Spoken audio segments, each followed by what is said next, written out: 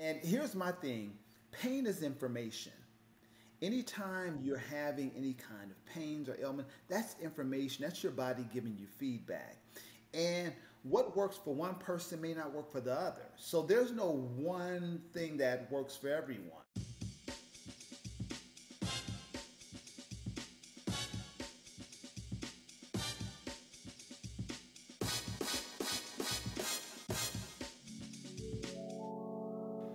Harold Leffall, welcome to the show. How you doing today?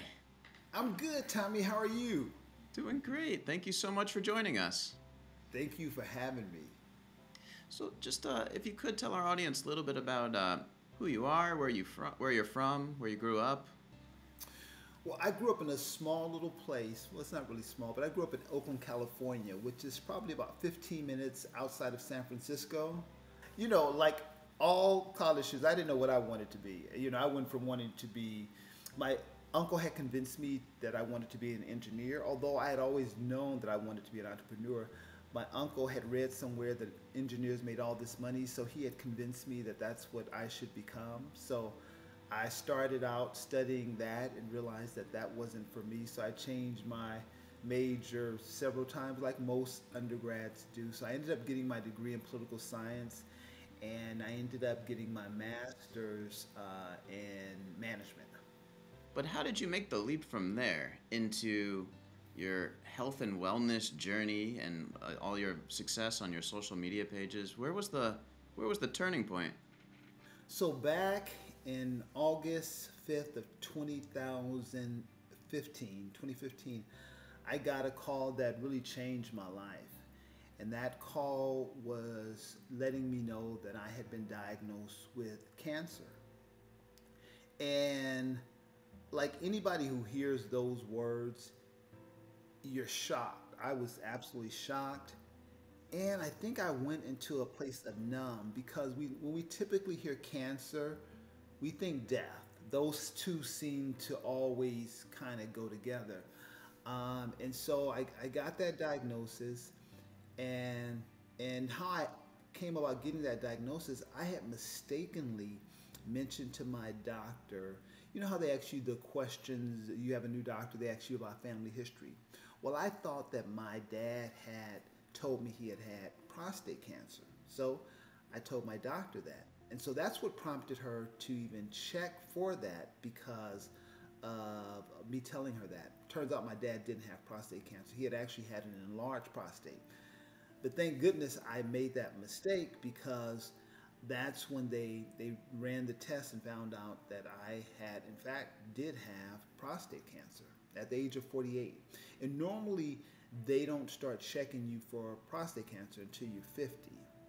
So it was fortunate that I made that mistake, and which prompted them to run the test, because I had, like so many prostate cancer individuals, I had no symptoms at all. So cancer was in my body, but there was no symptoms. And so after, getting that diagnosis, I had to go see the oncologist and a urologist, and they recommended that I have surgery sooner than later. And because it was like my mind was kind of in a fog. I just kind of went with what they said. I didn't question anything. I didn't even do any research. I just kind of followed their lead, and ended up, they recommended that I have surgery to put these radioactive seeds into my prostate to see if it would kill the cancer. Because they didn't know. With cancer, you don't know if any treatment, how effective it's going to be. So ended up doing that. And afterwards, I had every imaginable side effect from that surgery you can imagine. I had incontinence, I had erectile dysfunction, and I was in excruciating pain for probably about a year as a result of the surgery. And anytime you're going through something like cancer, when people looked at me, I looked okay, but they didn't know the pain that was going on, behind closed doors. I would be in so much pain, Tommy, that I would go into my bathroom and close it, because at the time my son was 15, it was just he and I in the house. I would go in the bathroom and close the door and just scream because the pain was so intense. And um, and for me, being a single parent at the time, to a 15-year-old, my greatest concern was the impact this would have on him, because when you have a diagnosis like that, it doesn't only affect you, it affects those that love you, because they start to worry about, oh my God, is he going to be okay, is he going to die? And so for me, what became really important was for me to focus on making sure that I was in a place where I knew I was going to be okay, because I wanted to be able to convey that to my son so he wasn't worrying, because just that diagnosis, just conjures up all types of fears and emotions. And if you are in a fearful and scared place, that's going to make those that are around you who love you, that's going to make them scared as well. So I really had to work on myself and work on kind of my mindset, and had to really be intentional about staying positive.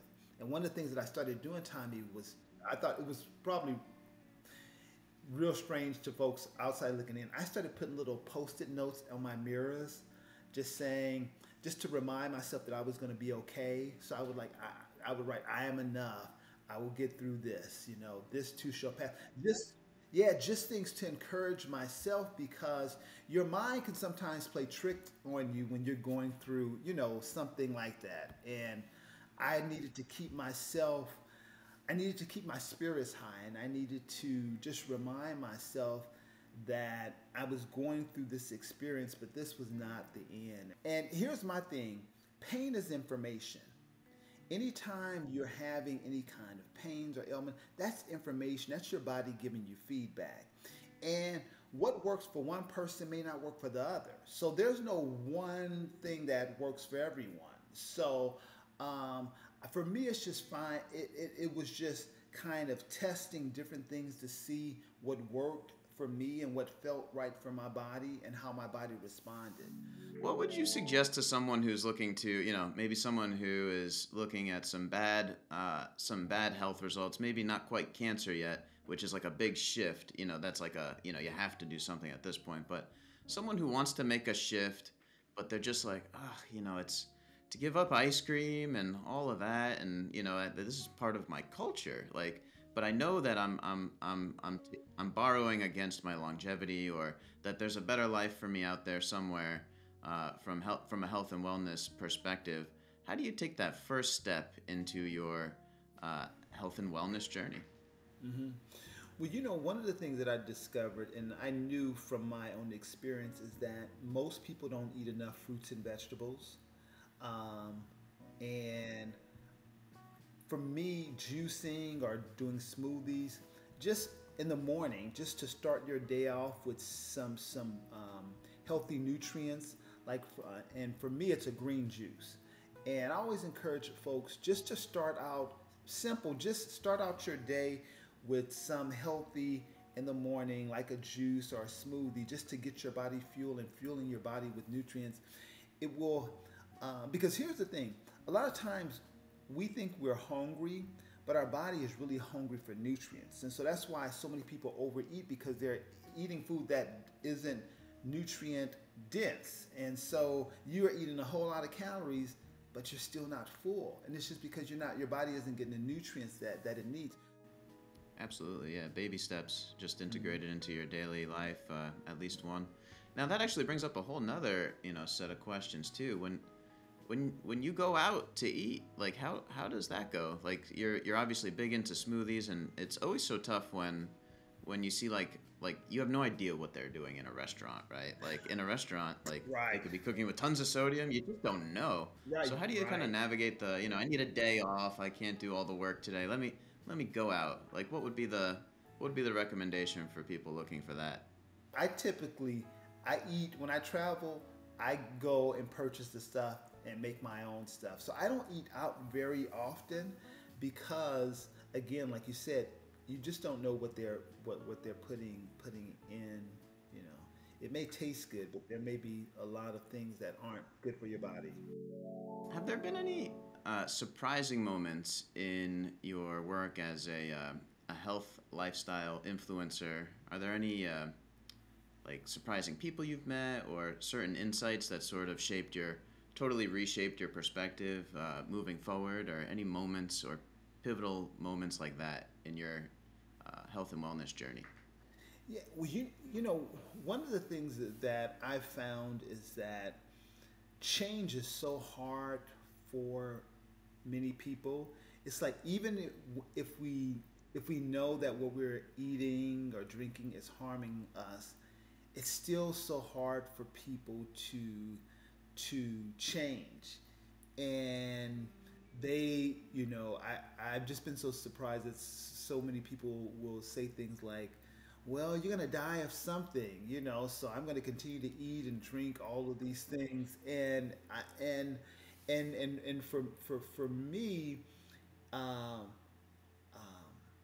I didn't know what I know now because I didn't know now what when I got diagnosed with cancer, and even before, I just didn't even really get the correlation between nutrition and your overall well-being. If I knew then what I know now, I would have shifted before. But unfortunately, a lot of times people don't shift until they get a diagnosis like cancer. It can be very, very challenging. But one of the things that I think I have seen is that I'm 56 now, and like most of my friends who are my age, around my age, they're on all kind of medications for high blood pressure, diabetes, and I don't take any of those things. I don't have any of those ailments, and I think that has helped to encourage and inspire some of them to make some changes, because I don't have arthritis, I don't have weight issues, I don't have those issues, and it's just purely based upon what I put in my mouth, because I believe everything that we put in our mouth is either fighting disease or feeding it. And I only want to put food in my body that is helping to fight disease. And nutritional food doesn't have to be bland or tasteless. There are things you can do to spice up your food. I'm wondering though, has there been anyone, any groups, any support systems in your personal journey that have helped you to maintain this lifestyle and maybe even share in it, so that you can kind of get your juice on with some people or someone that or that sort of, you know what I mean? Like it's, let's go for a juice, like things like Right, that. Is there right. anything, any people in your peer group or your life that have helped in that change of lifestyle? Early on, there wasn't, but as I have on my journey, though, I've met people who eat the same way that I eat. And I've created a community on social media, of folks who, are trying to be healthy and live healthier. And so that has really kind of been the inspiration for me to share more, because it creates community, because I know how lonely that journey can be when you are trying to heal your body. You can feel very alone, because people think that, just eating that steak is not going to hurt you, and just eating that piece of cake. But when you're trying to heal your body from a disease, it's so important that you're very intentional, like I said, about everything you put in your body.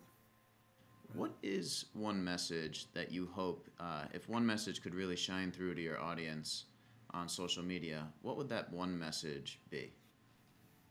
That healing is possible. That healing is possible. I think oftentimes when people get a diagnosis, um, and doctors only know what they know, they're not the be and all in. They only know what they know, and they may give you a bleak prognosis, diagnosis, but healing is possible, and there are things that we can do to help with the healing process. And I always say, if you're not dead, you're not done. If you still have breath in your body, there's still a possibility for hope. I absolutely love that. That's fantastic. I may borrow that. Oh. That's quite a good one. I love that mantra. That's fantastic. Is, is there any past project that you've really enjoyed working on in health and wellness, and why? I think, writing my juicing book, I've written three other books, but they weren't, they were like business or self help books. But writing that book on juicing and sharing my journey in that book. And then also, um, I wrote a book called I Am Enough, because I think a lot of times when people are facing a health crisis and are wanting to make a change, they often don't think that they can do it. And so, writing that book, I Am Enough, just was a way to me to encourage myself as well as to hopefully encourage other folks to know that they are enough to make the changes that they need to make, or they are enough to live the kind of life that they want to live. That's an incredible message. Very important for people to know that about themselves too. Yeah, we forget that. We forget that sometimes when we're in a crisis or we get a diagnosis. We forget that we're enough. I always think that when you look back over your life, there's never a time where you didn't make it. You've gone through some low times and some challenging times, but there's never been a time where you didn't make it because you're still here.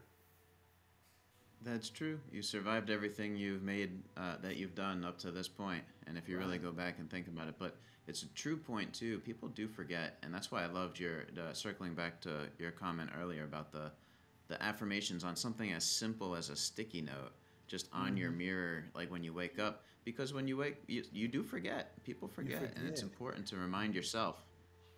Because you wake up and our mind when we wake up, our mind starts to going, what do I have to do? What's going on? We go to the problem. We go to the worry, and if you can start your day off just with a reminder to yourself that in spite of everything that's going on, in spite of all the challenges, all of the negative feedback that we might be getting, that everything is going to be okay. And it will be okay. Looking ahead, I know you shared that you'll be starting a weekly show and podcast called Good Living Now. Do you want Yeah. to share a little bit about what the show will look like, and is there anything that you're especially excited about for this launch? Yeah. So I'm so excited about this show because it's going to be a weekly show on YouTube that will feature individuals who have overcome a health challenge and crisis and have overcome it through lifestyle changes, making, lifestyle changes. And I think it's so important to share those stories because, again, we don't hear enough of them. We hear about, the bleak stories about people not surviving and not making it, but we don't hear enough about those who have made it. So I'm really excited to spotlight, the stories of all of these survivors so that it will hopefully give people hope to let them know, one, you're not alone, and two, that you can get through whatever you're going through. I think you're big time onto something there, and I wish you all the luck and success in the world on that. I think the world really needs to hear more about those sort of stories beyond, the issue. What happened after, and what did you Right. learn in the middle there? We love that very much. So, wishing you all the luck and success that there is. I can't thank you enough for coming on the show and sharing all of this with our audience. I think there's a lot to unpack here, and I think that if there's even just a few little nuggets of wisdom that people can take away from this, that'll make big change in their life. So I want to thank you for sharing all of this with us and being so helpful and vulnerable with your story. And so, thanks so much for coming on. Thank you for having me, Tommy.